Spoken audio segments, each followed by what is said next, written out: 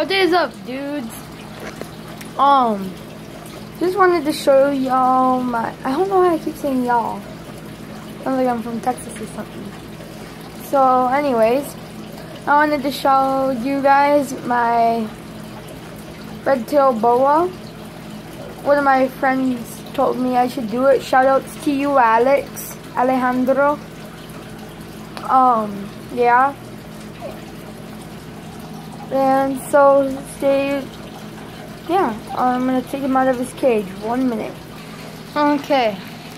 For around 5 minutes, not too long. I got him out. As you can see, his wounds are starting to heal up pretty quickly. They are gonna leave a scar and stuff. I mean, that wound was the worst one. It was at least 1 inch deep. Now it's not even 1 centimeter deep. And it's been like a week or so since the rat attack. Or something like that.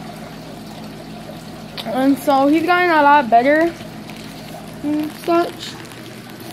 Haven't you, buddy? And I wasn't really thinking about making a video too much. But then I asked my friend Alex if he thought it would be a good idea. And he said yeah, so I made this video recommended by him.